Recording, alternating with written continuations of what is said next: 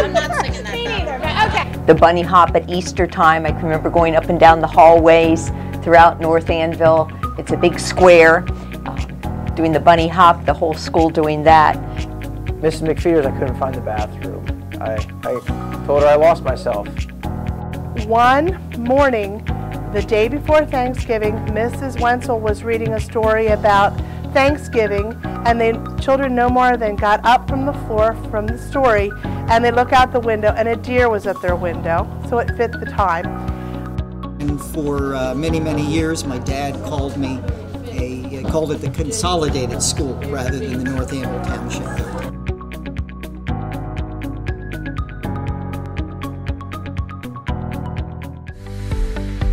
We had ducks that laid eggs in the courtyard.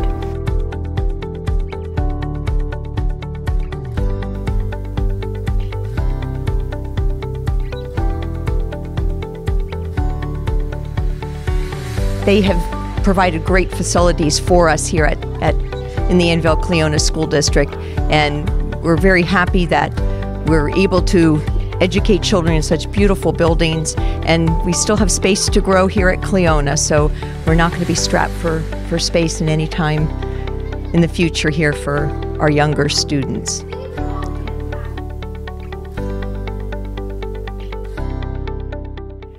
I was the principal at North Annville for 6 years before the building closed, and at that point I was the principal between North Annville and Cleona. Some of the favorite memories of being at North Annville are some of the celebrations we had between students and staff, such as the Autumn Antics. Mrs. Workman-Smith always organized that for us. We had great activities with that. My name's Craig Meyer, and I lived most of my life in North Annville Township. I graduated from Annville-Cleona High School in 1974. I grew up on a farm just about a half a mile, quarter of a mile away from the North Annville Township School building. My dad was a teacher there for 40 years, and from my first grade until my 5th grade, he and I walked to school and back again. And so I was familiar with the old North Annville School Township building, and always had an interest in history, a local history. So several years ago I started a Facebook page called North Annville Township History and Happenings, and post pictures of the area, from schools to old churches, and reminiscing about the area. So that is how I got involved in the interest in North Annville. I think what I miss the most are the people. I mean, a building is a building. The school is made up of the people that are there, the children, the families, the staff members. So it's not so much the building that is missed, it's the people. I was lucky to bring a 2nd grade team over here with me, so I don't miss those people. I'm working with them still. The 3rd grade team went to Annville, and so those teachers I don't get to work with nearly as closely as I did in the past. Favorite memory of North Annville is when the squirrels got into the ceiling and were scampering around, and Lynn Kosh, our custodian at the time, went into the computer lab and moved ceiling tiles out of the way, and they dropped down into the computer lab, and we had those big old iMac computers, and they were hopping like leapfrog from one computer to the next until she finally, I don't know, somehow she got the windows open and the screens out of the way and chased them out the window. At the North Annville School, my dad came in to eat lunch with me one time, and him and Josh Custer started throwing peas at each other, and it started a food fight, and we had to sit on quiet time for the rest of the lunch. The North Annville School building had usually 2 grades, 2 classrooms for each grade, 1 through 6th. Now sometimes that changed depending upon how many children, how many students were in each class. So some years there may be only one classroom per grade. For example, in my 6th grade class, I actually went to the Annville School building. Even though there was one 6th grade class at the North Annville School building, there was an overflow, and how they evened it out was actually to bus us into the Annville School building. A number of years ago, there was a movement to move the schools, so rather than the Cleona, the Annville, and the North Annville Township each having kindergarten through 6th grade, there was a movement to get a consolidation again, where the different grades from the early grades would be in one building, the middle would be in the next, and the upper elementary would be in another building. My position's pretty much the same here as it was at North Annville, other than I don't have two buildings that I'm going back and forth being the principal of. So in some ways that made it easier to not have to travel, but it also helped me to be able to concentrate more on the students that were in the building and be able to direct things a little more efficiently. In elementary school, I didn't like recess, so I actually stayed inside during break to work on extra projects. So I did research, and I read my High School Musical magazines. Abby Balsbach and I taught our classmates like stuff about the Indians and Squanto, lots about Squanto. I wasn't feeling so good in the morning, and my mom sent me to school, and I was having really weird pains, and then we were lining up to go to recess, and I almost threw up on Gabby. And then we went outside, went on the tire swing, and messed around on there, and then got sick again, and went home and found out I actually had an appendicitis during school. So in 3rd grade, basically what happened was that it was recess time, right? And I was with my buddy, Ashley Clark, and we were going to the tire swing, and Jesse Keller swung it, and Ashley pushed me in front of it, and next thing you know, that tire swing hit my head, because it was like flying everywhere. And then I flung back and I hit my head and got a concussion. Well, I was in 2nd grade, and I was in computer lab with Mrs. McFeeters, and I put my hand up and I said, "Hey, Mrs. McFeeters, can I go to the bathroom?" "Yeah, sure, just sign out." So, long story short, I didn't go to the bathroom. I walked around the school for a little bit. I actually locked myself in the courtyard. Thank God Jeremy Kessler was walking by the door and he let me in, so I didn't get in trouble for that. But about 30 minutes later, I hear my name over the loudspeaker and I make my way to the gymnasium, where Mrs. Daig finds me shooting basketball in the gym. And I get back to the computer lab and I'm like, "Mrs. McFeeters, I couldn't find the bathroom." I told her I lost myself.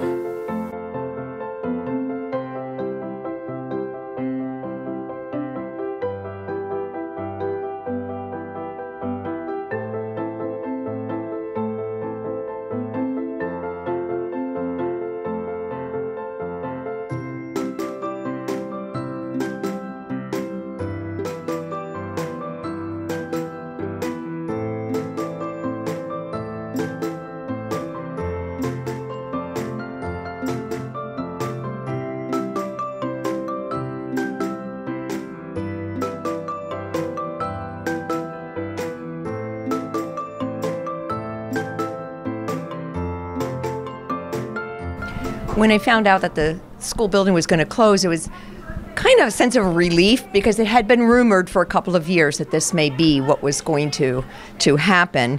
And the other thing is, you kind of knew it was coming because our enrollment was steadily declining and we no longer needed as many spaces for classrooms as we had in the past. I am sad to see that since it was sold and it's no longer part of that, obviously I was instrumental in being very vocal against the clustering of the schools, because I thought the neighborhood school should have a school close to them. It should include as many grades as possible. Obviously, personally, I have a lot of memories there as well from me going to school and my dad teaching there. So I'm kind of sad to see that leaving our jurisdiction of the Annville-Cleona School District. Hi, I'm Sharon Workman-Smith. I was 3rd grade at North Annville, and one of my favorite memories is having Thanksgiving dinner with the whole school. I love doing skits and things like that, so I used to do Thanksgiving at the Tapletons, and part of my kids would read the story, do the words, and the other half of my class would actually act it out, and that was one of my favorite times. One of my favorite memories of North Annville Elementary School was when the principal who was there at the time, and I'll keep her name nameless, she invited all the students to come to the courtyard after, in between our lunch periods. And we actually walked into the courtyard, and it was a beautiful sunny day, and yet it was raining. And it was because she was standing on top of the roof with a hose, watering all of the students as they came through. It was a pretty warm, hot spring day, but that's one of my favorite memories. Somewhere in the 90s, there was additions made so that there was a whole nother wing that was added on. And they also added a big playground with playground equipment. I know that when I was younger, my mother was on the PTO, the Parent Teacher Organization, or PTA, I guess they call it, Parent Teacher Association. They raised money to have to put a playground equipment onto the playground, and they raised this money. The school board actually voted it down because it was too dangerous. They didn't want to. That everyone was very disappointed about that. So many years later, they actually did put equipment in there for the kids to play with. So the different things that I encounter along the way, everyone, I don't know that I can pick one out. I think that in researching and talking about the building, I think the most fun that I've had is connecting with some of the former students, some of my classmates, and some of the teachers that had worked here in the building. Just ran into someone recently, Rafina Marquette, who was a teacher back at North Annville for many years, and we reminisced again, and she helped me identify some of the teachers that I couldn't identify in one of the pictures that I'd had. My best was after an IST meeting. We had just finished and the parents had just left. I look out in the window, and walking between the swings and the sliding board and the climber were about 18 cows, and they were just wandering around. I told Mr. Seversco quickly, and he asked to call the policeman, and that quick the cows took off down over the hill. Little did I know where those cows went until Monday night, and I went to my daughter's brownie troop. I saw one of our bus drivers, and the bus driver said to me, "Did you see you had cows in the playground?" I said, "Yes, I did, but they disappeared." She said, well, she knew whose cows they were, and she was coming home with the kindergarten bus, turned the kindergarten bus sideways a little bit off the side of the road, and herded the cows up over the hill so they could go home. I remember the plays that we had. We had a number of plays there on the stage.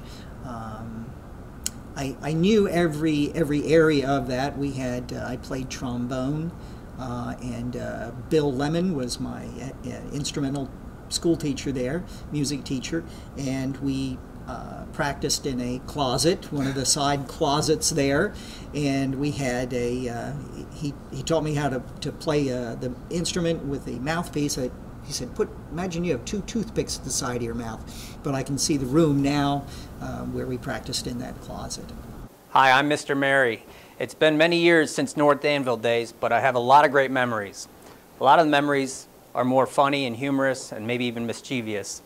One that comes to mind is one day when Mr. Paul, he was an avid hunter, he had been out in the woods and he had located a large bee's nest, and he thought it was pretty neat. So he decided he'd bring it into his second grade classroom. Well, it was wintertime at the time, or cold out anyways, and when the nest warmed up to the climate, the students walked in one day and the room was full of yellow jackets. Bill Fosnacht, who was the custodian, and he would always take care of us and make sure that the building was clean, but one of his jobs also was to sell the cafeteria, the meal tickets. So on a Monday, we would come into the school building, unload from the bus, or walk in as I did, and he would be there with his big roll of tickets, and he would sell the tickets that we would have. Hi, I'm Beth Luce. I taught third grade for all my years at North Annville. I think the thing I loved the most about North Annville was the playground. Every year when we would do the broad jump during field day, I had a speech that I had to give about when the kids did the distance run, and they'd have to walk down to the lollipop tree and across the woods and run back to the cheese. And the kids all knew exactly what I meant.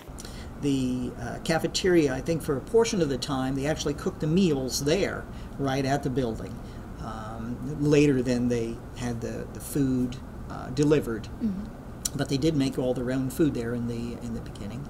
And for some reason, I remember, this sticks with me, that I remember on the cafeteria tables periodically, there would be bowls of olives. There would be bowls of green olives and bowls of black olives. Now, no one liked the black olives except me and I think one other person, and we ate the black olives. But why there were bowls of olives periodically on the tables when we had our lunches, I have no idea. But I do remember that. I remember every day at North Annville, we were always excited to go to recess because North Annville was the only school that had a tire swing in the playground, and like every time when we went out for recess, everybody just ran straight to the tire swing. There was like a really long line. Like sometimes you could wait for like 15 minutes just to get on there. Sometimes it could just take the whole recess to get on there. Like first grade, and we had like this little closet that we had to get like our stuff out of. We kept our backpacks in it, and I went to get my lunch money out of my bag, and I was like over on my knees, and somebody came up behind me and tripped, and their knee went into like the back of my head. My 2 front teeth, which were like 10 times bigger than they already are now, went through my bottom lip. My whole mouth was filled with blood, and I tried to go to lunch. So I just sat there with my head down because I didn't want anybody to see me crying with blood coming out of my mouth. And a cafeteria lady came up to me, and she asked if I was okay. And I was like, I just shook my head because I didn't want to talk. And so she goes, "Do you need to go down to the nurse?" So I went down to the nurse, and she goes, "What's wrong?" And I opened my mouth to tell her, and just all this blood just started coming out of my mouth. And she didn't realize what was wrong because I just kept crying, and I wouldn't actually tell her. She just washed my mouth out with like salt water, which was really gross. And then I told her, and she goes, "Well, you're a trooper." Thank you, North Annville. It's been a pleasure sharing some memories and living most of my life in the North Annville Township and having the experience of being educated at the North Annville Township building with some wonderful teachers and staff. So thank you. If I could describe the North Annville building in one word, I think it would be community. Like I said before, a building is not anything in and of itself. It's the people that make it come alive. And we really had a strong sense of community in that building, especially when we had grades 2 and 3, because every child that was in 2nd grade, every child in 3rd grade went to the same building, and they really got to know each other well. Thank you, North Annville. I had a great time out there. That's my fondest memory of North Annville. North Annville was so much fun. Thank you, North Annville. Thank you, North Annville. North Annville was great times and, more importantly, great people. Thank you. Thank you, North Annville. Thank you, North Annville. Thank you, North Annville. Thank you, North Annville. Thank you, North Annville. Thank you, North Annville.